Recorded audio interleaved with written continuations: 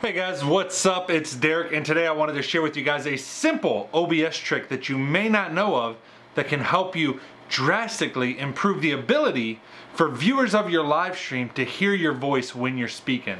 See, a common issue that streamers face, especially new streamers, and one that I faced myself when starting out, was getting your audio levels adjusted just right so that your music and your gameplay was loud enough for your viewers to hear, but not too loud that when you started speaking, it was hard for them to hear you.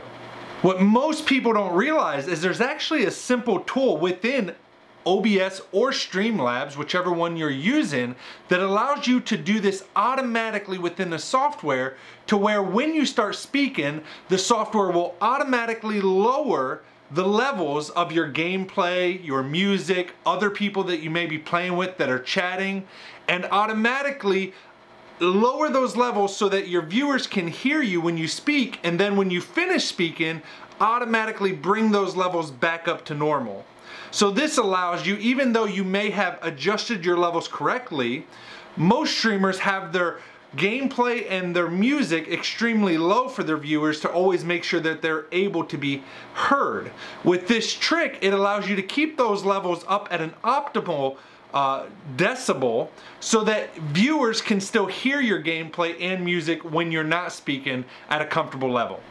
We call this process audio ducking, and it's actually something that we use commonly when we're editing videos within software like Adobe Premiere, and a lot of times you'll see it within YouTube videos that you watch where there may be music playing during a B-roll sequence, and then when the person comes back on camera to start speaking, you'll notice the levels of that music and stuff kind of dip down.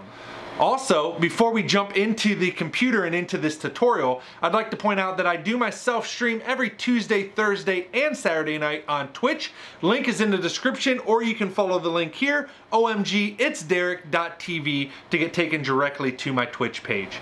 If you have any questions at all about this tutorial or anything else that I may be able to help you with when it comes to live streaming, feel free to drop in anytime and ask. I'm always happy to help.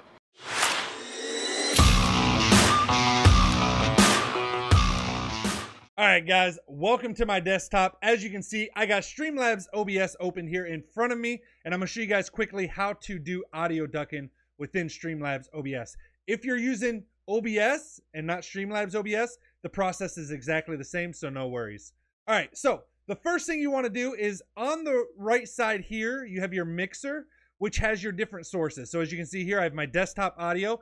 This is the audio that's coming through, whether it's your music, your gameplay, your Discord chat, anything like that is running through your desktop audio. And then right below that, I have Focusrite USB. That is my device that captures my XLR microphones and brings it into my computers. Yours may say microphone, it may say aux, whatever it is that you're using to capture your microphone. That's typically the second item within your mixer. If you've watched any of my previous videos on getting better sound out of your microphones, you'll know that we use filters on our microphones. So here you can see that I'm using a noise suppression, a noise gate, a compressor, and a gain. What we want to do in this particular case is actually add a filter to our desktop audio. So we're going to click the cog here next to your desktop audio, go to your filters, and what you want to add is the compressor filter. Okay, and you can name this whatever you want. I'm going to leave it named as compressor, but as you can see, I actually have it called ducking for my normal one. So with that said, you'll notice that under compressor, we have some different options. We have a ratio, threshold, attack, release, output, gain, and then we have down here at the bottom, sidechain / duck-in source. So these are the ratios that we're going to want to change. I'm going to go ahead and click my ducking source so you can see what I have set. And then I'm going to explain to you what each of these does, each of these options does, so that you can kind of tweak it to what sounds best for your particular live stream. So the ratio command I set to 8. By default, I believe it's set to 10, yes. This is the amount that the source drops down, your desktop audio down here, that it drops down once you start speaking to your microphone. So this is a ratio of 8 times to 1.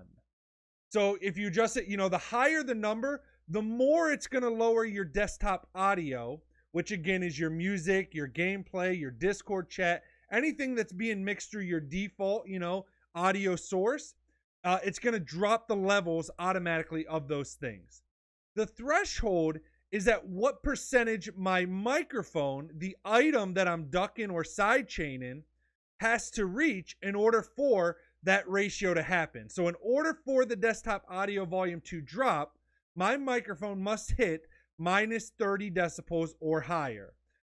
So minus 30 would be somewhere right about here. So when I'm talking, I almost always am hitting negative 30. Sometimes negative 40 is pretty good as well. I kind of alternate between negative 30, negative 40 is kind of the range that you would want depending on how high you have your microphone set up for hitting. So we're going to put negative 40 for this. That just makes sure, the biggest thing you want to worry about here with threshold is that you don't have it so low that when you're not speaking,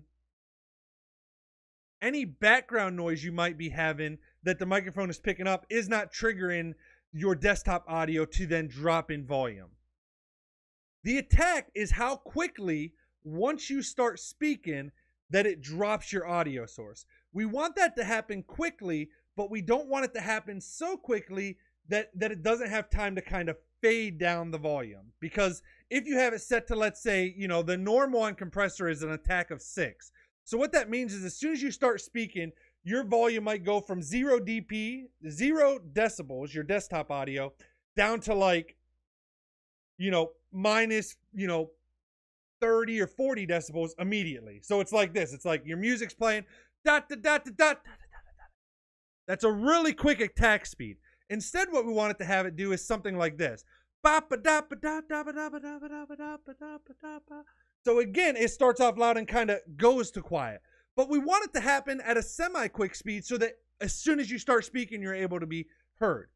I like an attack, and this is all in milliseconds, of 50. That's 50 milliseconds. So it's just enough time that it's kind of a gradual drop in volume for your desktop audio, but not too short that it's kind of a real quick drop and sounds really harsh to the human ear.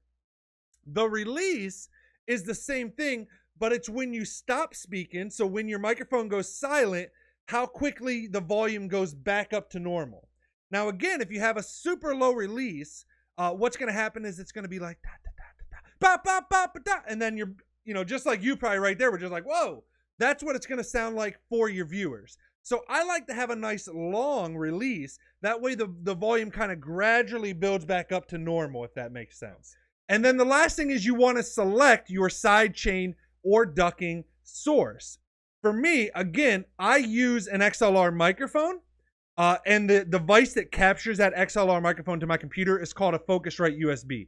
Your audio source, your microphone source, is what, you know, might be named whatever it is depending on the microphone you're using or the system you're using.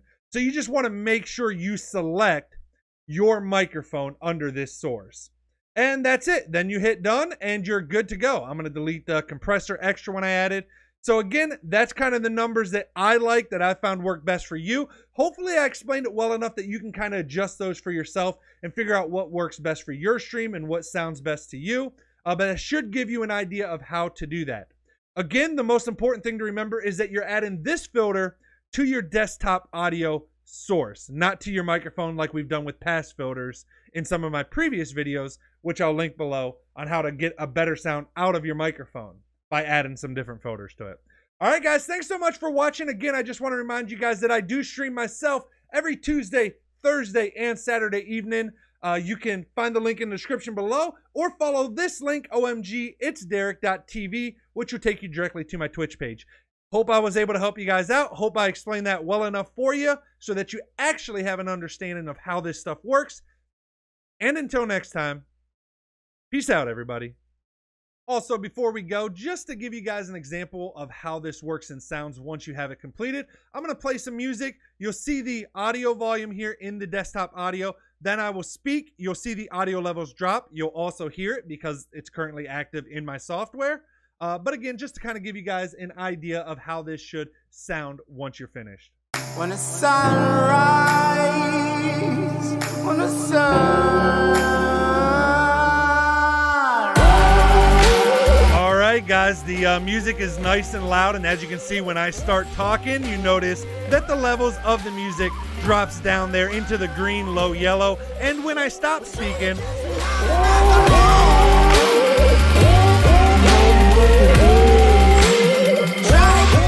time. Peace out, my friends. We're trying to